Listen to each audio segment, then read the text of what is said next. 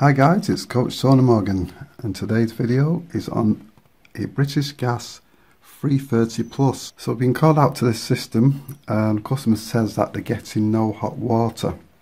So you can see it's a fully pumped system. It's a Y plan. There you can see the pump and there's the controls. What they've got a wireless room thermostat and cylinder stat on this system, so it's going to be quite a challenge to find out what's going on. What I'm going to do, I'm going to look inside this wiring centre as well and just look at the wires coming from this mid-position valve and just see what's happening inside here. So we'll turn the switch off here and have a look. Right, before we get involved looking inside here, just a quick test on your knowledge on the different systems on Y plan and S plan. So on the cylinder stat inside this Y plan, how many wires we got? 3 wires on the Y plan. Okay, and can you remember on the S plan? Yeah, 2 on the S plan. Right, okay. Good. So you know something from your training, you remembered it. That's good. Now, let's just go over some more basic training, what we did. We've got mid-position valves we know. So the controlling wires on the mid-position valve is, well, you've got the orange, which is the output to put the pump and boiler. You've got the white here, which is, you remember? Command wire. For what?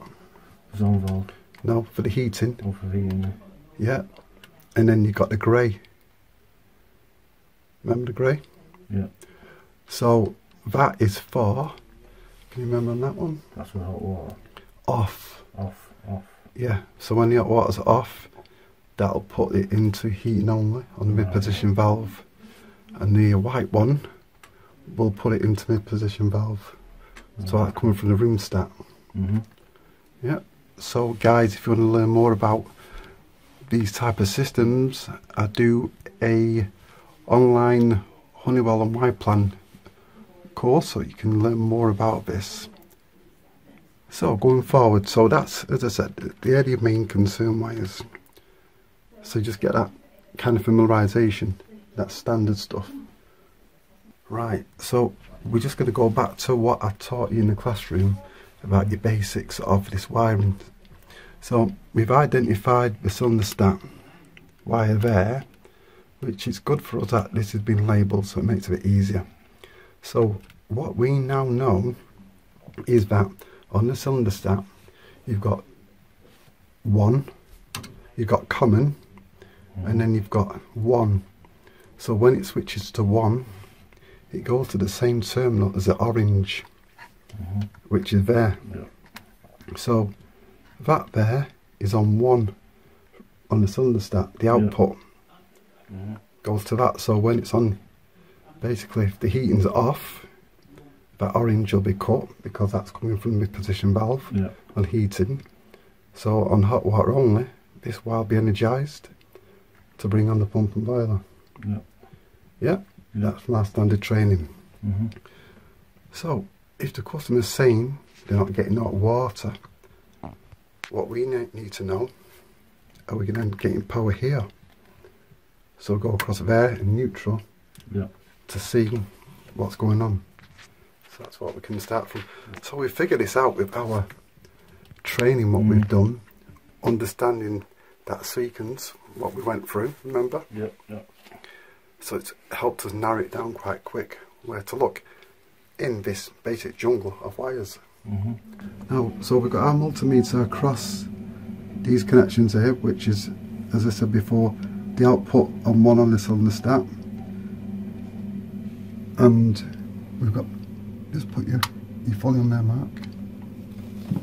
Yeah, that's it. So we've got no voltage now, so we're getting power, and obviously the boiler's fired, so we know it's working because we've got a flame. So we're getting hot water demand there right now. You can see that the mid-position valve that's shown on water, hot water. Pump's running. The burner's gone off at the moment. we'll just check if we're getting voltage again still. I'll try that again.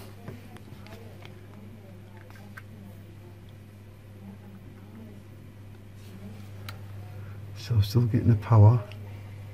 Okay. Now just to go over this again, you can see that the alarm light's on, and this is from the cylinder thermostat.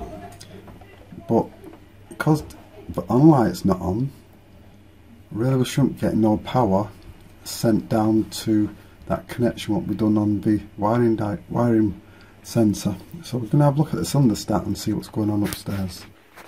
But just interestingly, it just clicked, so you can see the on light is now on here. So that just came on seconds after I said it was off. So what we've done now, we're retesting it. Now the green light's come on. We're on there, but we're not getting the power here. So, because the green lights came on, it's actually working backwards for some reason. And when it was off, it was on. So we're going back up to, well, like been there yet, going to the cylinder stat to see what's going on there. So a bit more information. The pump is now stopped. It's gone quiet. So there's definitely no demand. So just to recap on our training, we now know that 1 on the cylinder stat should be sending power out to that connection, which is on that black, which is on the orange, because the cylinder stat should be on because that on light is on. So that's our standard training, and this is without doing minimal testing, as you just seen, but it's understanding the core principles of how a Honeywell Y plan works, and you can learn this real fast by taking up my training. So we're upstairs now in the airing cupboard, and this is the thermostat. It's showing that it's calling. You can see a flame symbol, so it should be calling that. So let me turn it down. I'm just going to pop down the stairs and check on that receiver, see if it's gone off. So you can see that it's gone off. So them two are connecting. So the next problem I think, if that's wirelessly connecting, is that then making the connection between that and the boiler. So we can do that by linking the wires out.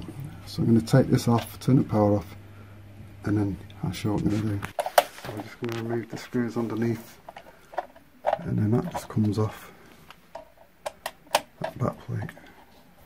So what we're going to do now, we're going to just take that wire, put it on that one, basically just join them together, and then see how it behaves like that, and see if it gets constant power to the boiler. So we're just disconnecting them now. So we're now going to turn the power on. So we'll link these together now. So that means it's bypassed that thermostat upstairs, so it's just a direct feed from the boiler, or to the boiler I should say. So this is on, and we can tell here if we got power to the boiler. So the boiler's just fired, so you can see that it's fired. You can hear it ramp up on the fan speed. So that's going full belt now, and that's in hot water, and that's the dog. So this is the pipe going out to the cylinder. It's getting hot, so we'll just monitor that and see what happens. To make it a bit more complicated for us, the boiler has now gone off. So we're checking power here. So that's correct, that's staying on, where before that was going off. So that is fine. But the boiler's gone off. So a bit more of a puzzle this one. I'm just checking the thermostat setting. So that's at 50, that's no good. Let's make that higher. That should be about 75, that. So that could give a bit of, well, a bit more ammunition for our problem. Let's see if it fires up now. Not fired up yet. So it's just fired up now. because what probably happened, because it was all set at 50, we got to temperature, and that's why this wasn't very warm, because the primary temperature was only at 50. So let's feel that. If it's getting any warmer. Yeah, it's getting warm now. Oh yeah, it's getting a lot hotter that now. So we'll see what temperature it goes up to as well. Right, so that's going to be the end of the video on this diagnostic. So if you like what you're seeing, just give us a comment.